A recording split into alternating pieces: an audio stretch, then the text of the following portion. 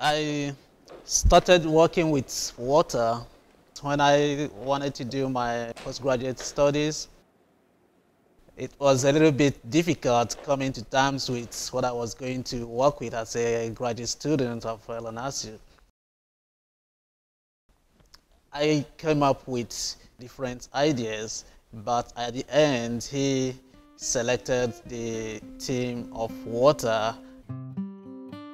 I had to leave school for some time and went south of Nigeria.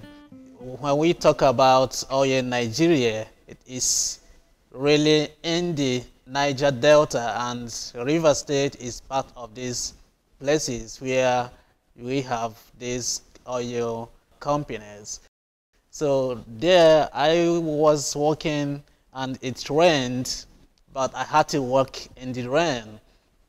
So after 2 days, I discovered I had some skin irritations, so I had to ask a friend of mine who is a doctor, and he told me that it was the effects of the rain, that it was acid rain.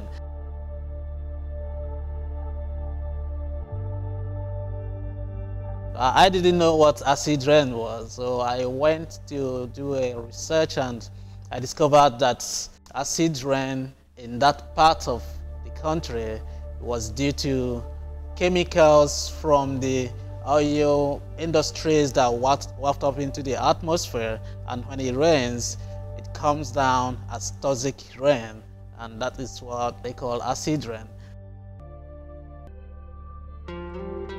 So that kind of triggered my ideas about working with water. So I came back to the school and I produced my first piece with water I called Acid Rain.